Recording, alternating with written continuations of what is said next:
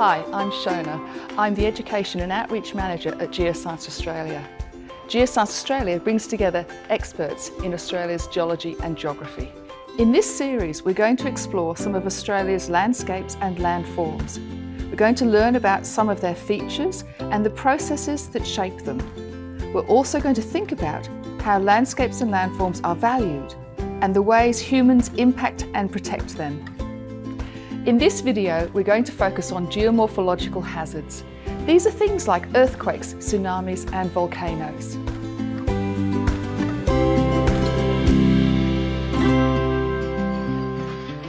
Earthquakes shake the ground and can trigger things like tsunamis and landslides.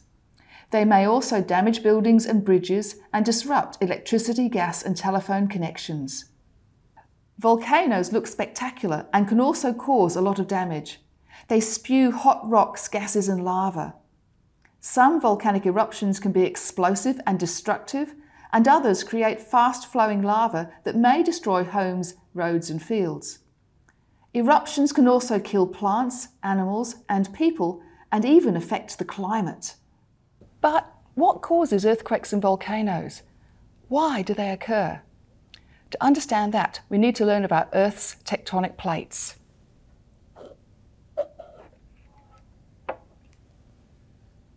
The Earth's outer layer is called the lithosphere, and that includes the crust.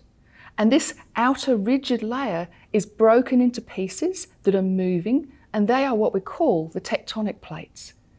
And those plates, they're made of rock and they form the land and the continents, and the oceans sit on top of the tectonic plates as well. Globally, there are about 14 large and about 40 smaller tectonic plates. This is a model that shows the outlines of some of the main large ones. Underneath the plates, there's a layer of partially melted rock that's called the asthenosphere, and the plates are continually moving on top of that layer. The tectonic plates move really slowly, but each plate moves in a different direction and at a different speed, so there's different interactions around their edges. So, let's have a look at our tectonic plate. We can see Australia sitting in the middle, and we've got these edges around here. And one of our close neighbours is this enormous Pacific plate. Now it looks like a giant mouth, or Pac-Man even, and it's actually moving to the west, so it's coming along and it's not going to eat us. What actually happens is that the crust underneath the ocean slides underneath this bit of crust here, and it causes all sorts of things along this edge, like earthquakes. And the same thing's happening here. This bit of crust underneath the ocean is sliding beneath Indonesia.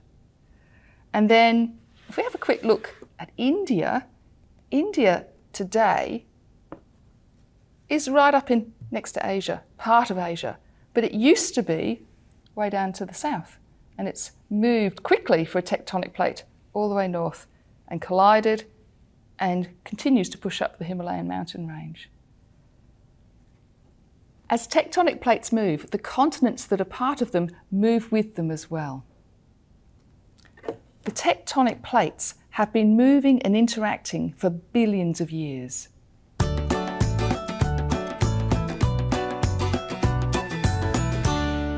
Today, we're going to use these trays of jelly and pieces of pastry to talk about tectonic plates.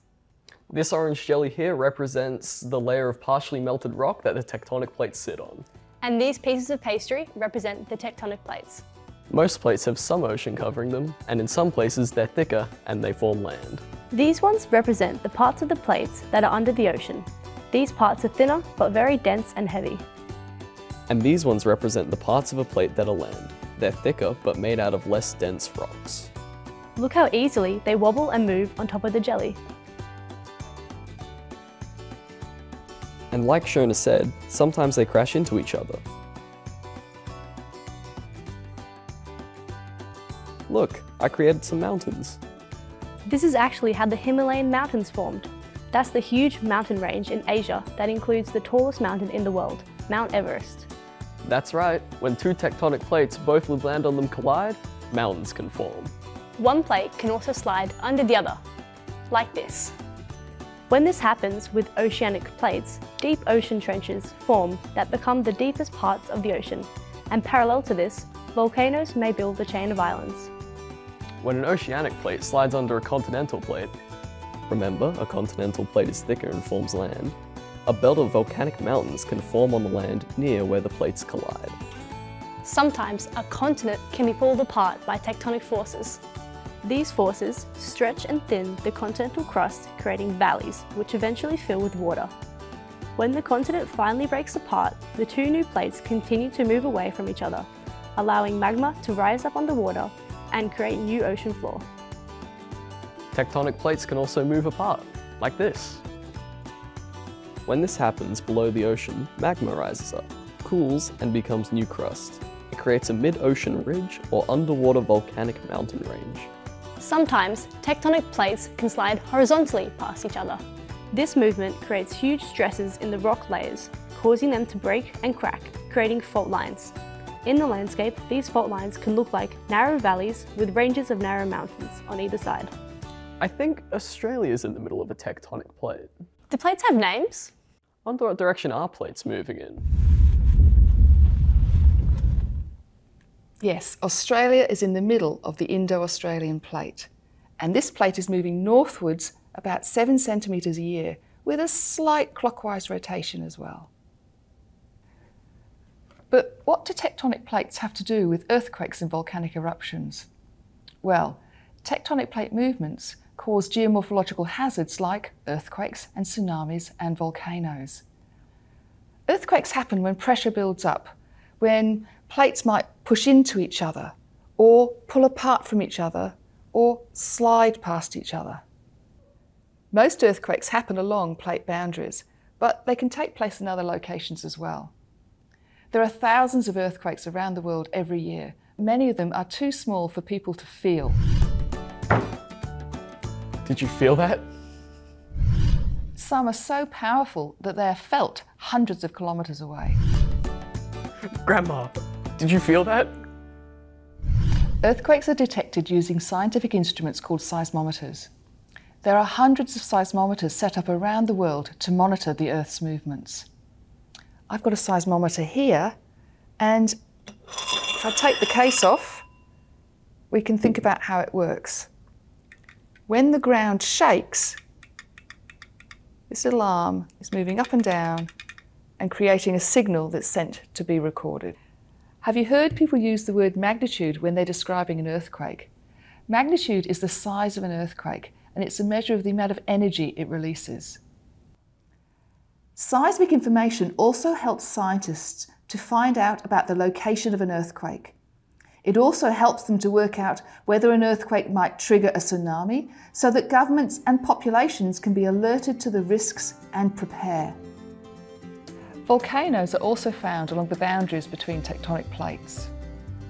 The Ring of Fire is a line that traces the tectonic plate boundaries that occur around the Pacific Ocean.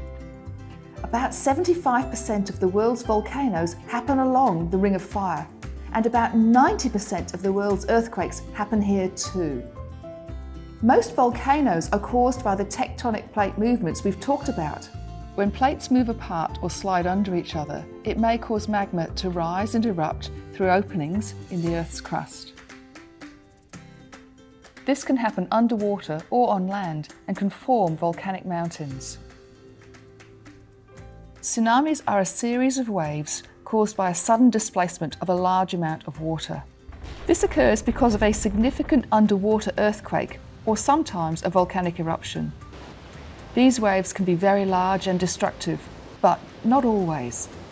Luckily in Australia, we don't have to worry too much about earthquakes, volcanoes and tsunamis. Why do you think that is? Have a look at the tectonic plates.